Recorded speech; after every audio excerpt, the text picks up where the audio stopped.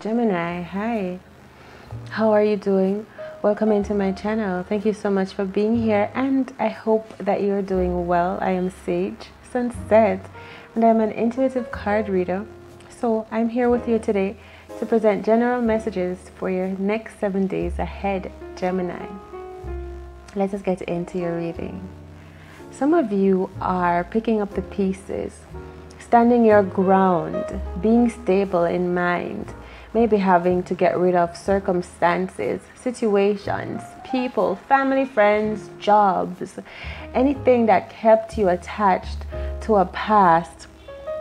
You're wanting to move forward, move on, to release, to let go, to feel free.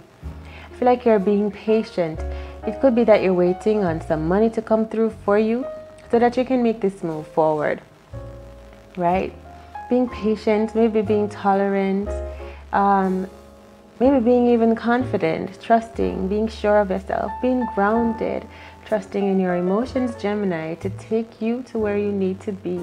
Prosperity here for you and success with the Sun card and the Seven of Pentacles energy, and new beginnings coming through. Maybe moving past a stage of being indecisive, of having too much choices, of being dazzled and not really going with your heart space. Maybe you'll choose to go with your heart space. I see new beginnings of financial stability here for you. Moving forward, contemplating this movement. How do I go forward? What should I trust? So I feel like you're going to be trusting, Gemini, your innate intuition, trusting in your gut feelings to move into the world that will be best serving to you. And sometimes this can be hard with the Five of Swords energy here. It can be hard to release, to let go of things that you know so well, people and friends, jobs, so that you can move on into something that you feel in your heart space is going to be better for you.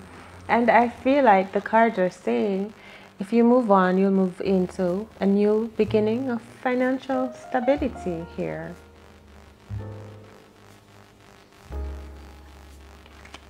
There's love in your energy, maybe an offering of love. Maybe someone don't want you to leave. Maybe this is you offering your love to a person leaving. But I feel like this is you wanting to leave, Gemini. Not certain. Someone is in your life that wants to offer you some love, emotional stability. Maybe this is why you're not leaving. Your emotional connection to things or people, situations. This is you though. Deciding to be grounded and stable. Deciding to focus on what you have going for you. Being swift and direct. Someone could be spying on you, watching into your life, looking at what you are doing. This could be you looking at your options here. Really looking into maybe going back to school and looking at colleges. What colleges will be best for you, what work situation, what emotional connection you need to really align with in order to move forward.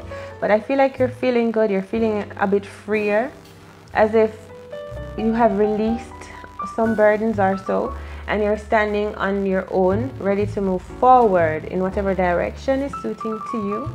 A message could be coming in for some of you on your device. A message, maybe a warning of something brewing ahead. Wow, we have you being grounded, knowing how to pick up the pieces and move forward for greater feeling of stability within yourself. Maybe where you are at this point, Gemini, you feel a bit off balance,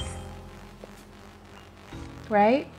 You wanting to start over, to move away from what is normal to you, move forward into something that you feel will serve you. Swords energy again. Some of you could be trapped or feeling trapped, feeling held down, weighed down or held back by situations, not thinking you can be released. It could be a job that you've been doing for many years and you're really entangled in this business, not knowing how to move forward. This could be love. This could be a relationship that's holding on to you. Moving forward and away, we have the Six of Wands here, into your creative nature, trusting into your wisdom, movement. We have both 6 here. Just really aligning, really moving in alignment, moving swiftly to aligning to what's best for you here. Gemini energy, moving into your prosperity, your abundance, your ability to be of service here, to stand up and stand out strongly, bravely here, making decisions that are best for you in your future. The Wheel of Fortune. So I do feel like if you move forward, it will be a blessing, as if you'll be going into abundance and new opportunities coming into you, right? Just going into a world where you feel more connected to your tribe, to your essence.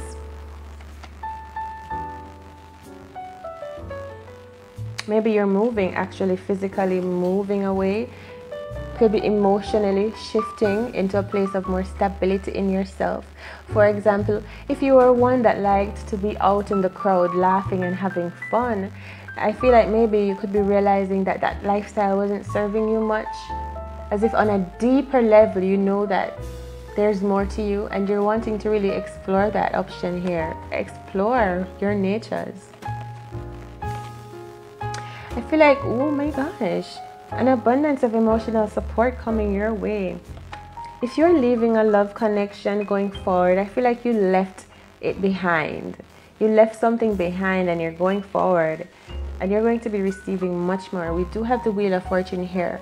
And that's fortune in emotional support, affection, love, joy, fulfillment, just new beginnings of that emotional connection to yourself. Love. This could be a love coming into your life.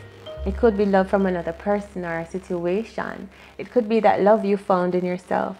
It could be that you went off to go find who you are. And then you're coming into that place of just emotional fulfillment. Maybe some of you could be afraid that you're leaving this behind, as if walking away from a connection that was emotionally fulfilling to you.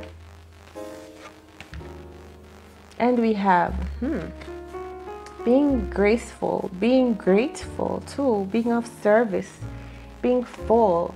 I feel like you're getting compensation, rewards for what it is that you're doing, for like an acknowledgement of your efforts going forward here. Being disciplined too. Just being in a position of being of service.